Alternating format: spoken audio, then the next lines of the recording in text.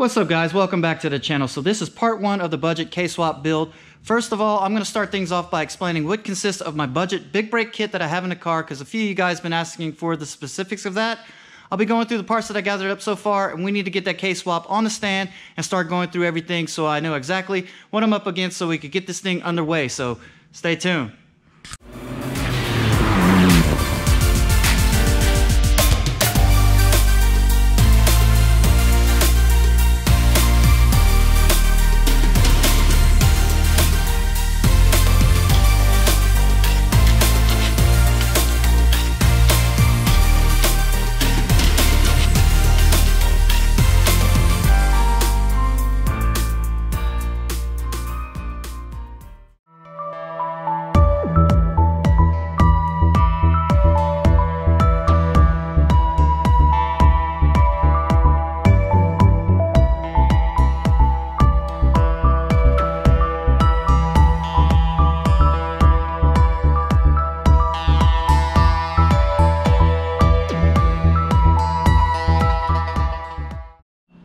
Alright guys, so I'm going to go over my budget big brake kit, and this will apply to Honda Civics, I think 92 to 2000, and it will apply to the DC2 Integra. So if you have a different generation Civic or Integra, you can do your research on hondatech.com. That's where I found the write-up on this brake setup here, but definitely do your research on it if you have a different model Civic or Integra, and you can find your information there. So basically what I have is an ITR Mini Cooper hybrid setup, and basically if you have an EK or SI or DC2 Integra, you're okay as far as the spindles go. Now if you have a CX or DX model, you're going to first have to source you out some spindles from the EK, SI or DC2 Integra. The spindles that I have are from the DC2 Integra, and the reason you need those spindles is because the mounting tabs for the caliper bracket fit this setup. If you have the DX or CX, they're too small and will not fit the calipers. This is the ITR Integra Type R brake caliper setup, and basically the rotors is from an 07 Mini Cooper base model, 280 millimeter. They have the same lug pattern, but the holes are a little bit bigger, and that's not a big deal because once you put the wheel on and clamp it down, tighten it down, it will not move, so you're okay with that. And I've been running this setup and had no problems with it. And if you want to take it even further, you can also upgrade the brake master cylinder and your brake lines as well, which I did as well, and I'll cover that here in a minute. But 07 Mini Cooper base model, 280 millimeter rotors is what you need. Integra Type R, ITR, brake calipers and brackets is what you need. And also you can run the ITR pads, but they will overlap the top of the rotor.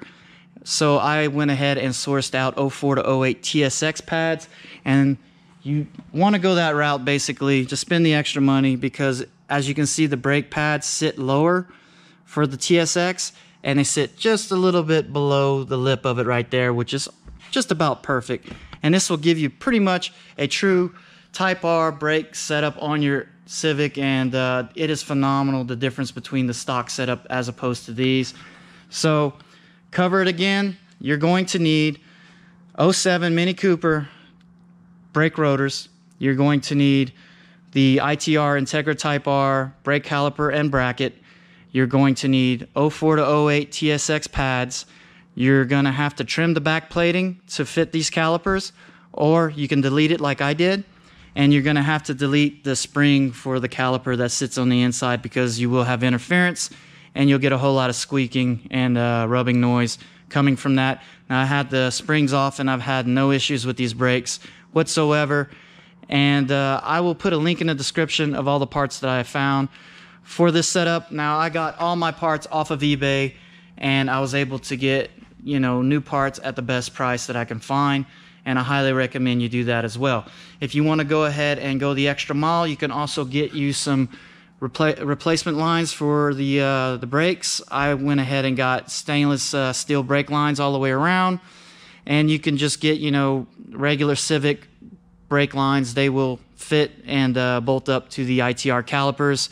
And also you want to get the master cylinder. I highly recommend you upgrade your master cylinder, because I installed it with the stock master. It felt better, but once I installed a different master cylinder, it was night and day.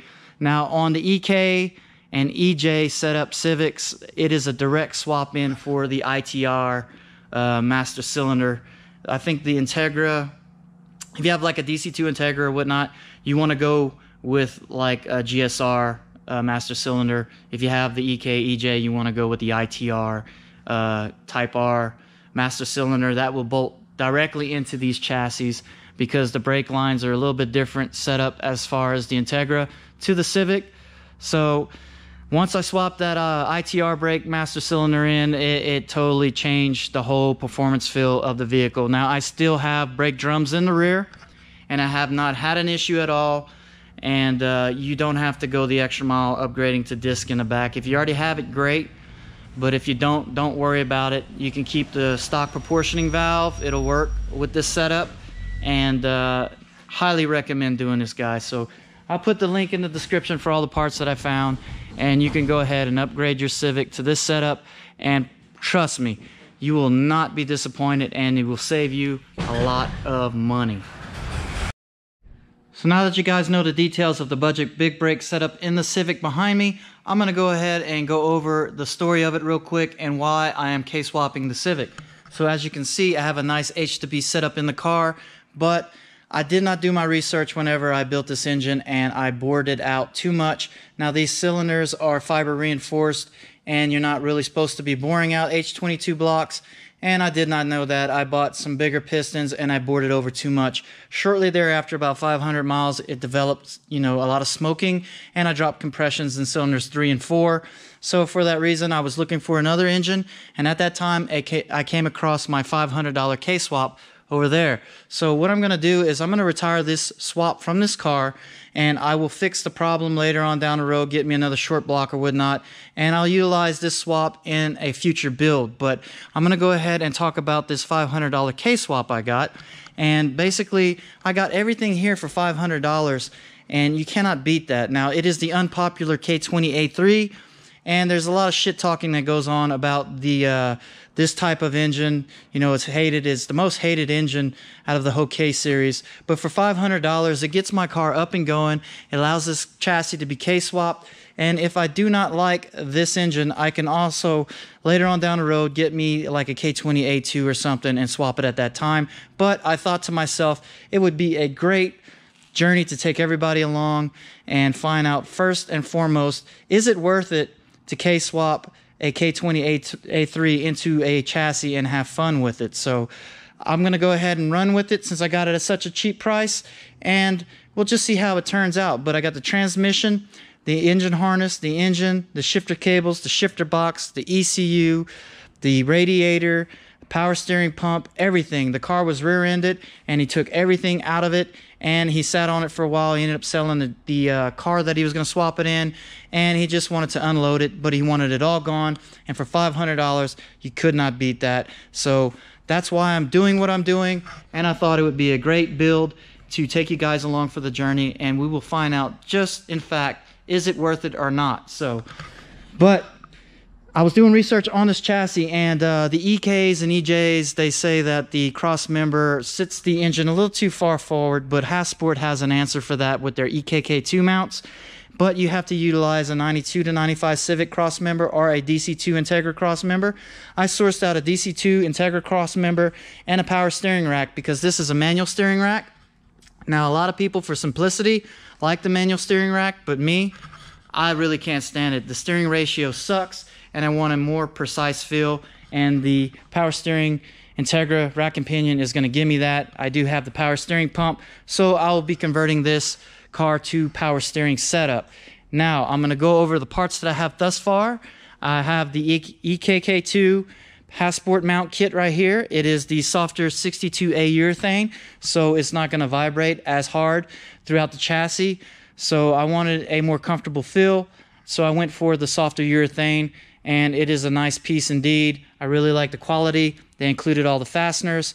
I ended up getting a stainless steel clutch line to make it all work, and I also got me a K-Tune radiator mount kit because, like I stated, I have the RSX radiator, and this will allow me to utilize a stock radiator. So it's going to keep costs low. I won't have to source out a aluminum radiator or whatnot.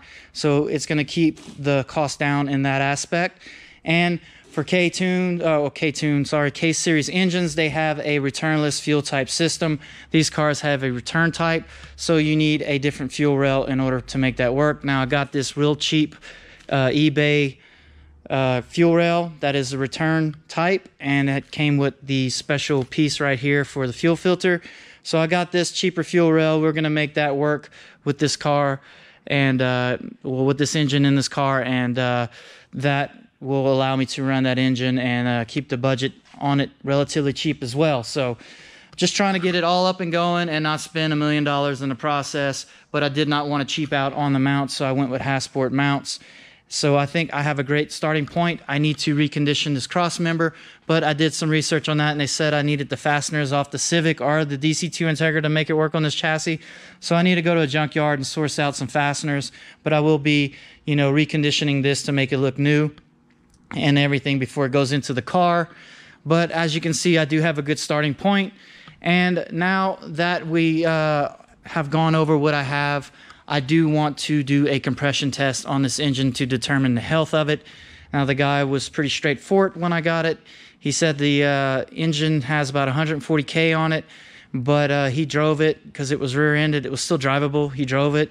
It still had plenty of power. It ran great. No check engine lights, and also did not smoke. So I still want to determine the health of the engine with a compression test, and I'm going to put it on a stand and take everything off, like the transmission and whatnot, just to go through, the seals in the clutch condition, because I don't want to put it in the car and have things fail prematurely right off the bat. So just want to make sure that all my bases are covered before I put this engine into this car.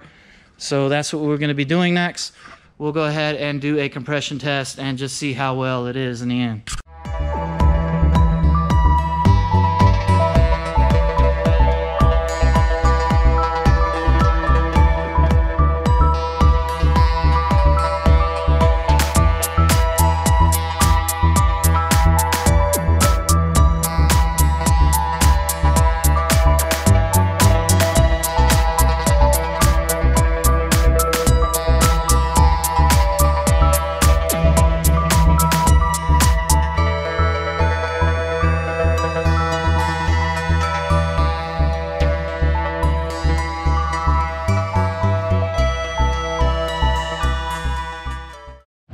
Okay, so I got everything prepped in order to do the compression test. I have my compression tester hooked up right there to cylinder 1. I had to take off the intake manifold in order to gain access to the starter, but I have my jumper box. Basically, I had a leftover BMW power cable. I just went ahead and tightened that in. I got it clamped down here to the positive. I have the ground right there on the bolt that's securing the starter to the block. And also I have a alligator clip on the starter solenoid, and basically I'm going to turn on the box, and I'm just going to engage the starter solenoid with this connector here, and when I do that, it's going to crank the engine over, and we'll be able to get a compression test on all 4 cylinders.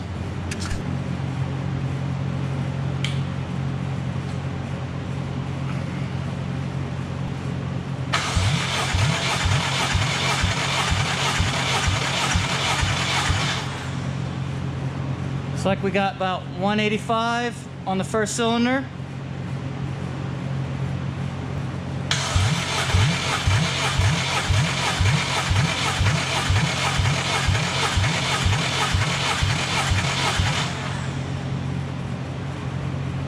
$180 on the second cylinder.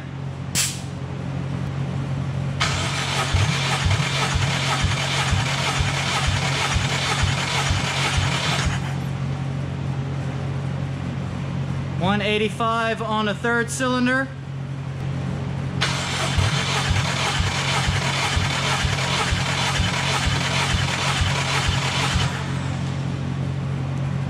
$185 on the fourth cylinder. This thing has been sitting for a while, so as a compression test for an engine that's been sitting for quite some time in someone's garage, and it being that equal across the bank, this engine's very healthy. And granted, the A3 has lower compression ratio than like an A2 or whatnot, so This engine is very healthy and it will do well for the swap.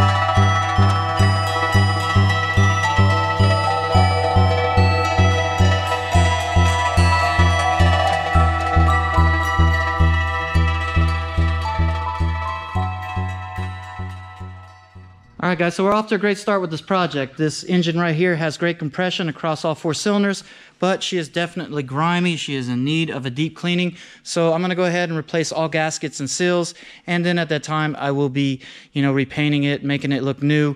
And I'm probably going to go with kind of the same color combination like this. I'll do a wrinkle black on the valve cover and whatnot, but I definitely need to get me a parts list going so I can prioritize things. And I do have the parts over here on the floor. Now the clutch kit don't seem to be in that terrible of a shape, but probably what I'm going to do is order a new clutch kit and resurface that flywheel, and I'll be cleaning that transmission and probably repainting that as well. So definitely need a parts list going so I could prioritize things and tackle this thing in a timely manner. Now once I get all that caught up, I'll be removing the engine at that time, installing the Hasport mounts and the cross member. And also want to mention on that cross member, for this DC2 cross member, you need the DC2 lower control arms as well, and I do have them right there. So just need to prioritize things and take it from there. So I hope you guys enjoyed this episode. If you did, go ahead and subscribe if you're here for the first time. And if you did like it, go ahead and hit the like button. And as always, like, comment, subscribe, and share, guys. Definitely see you guys on the next episode.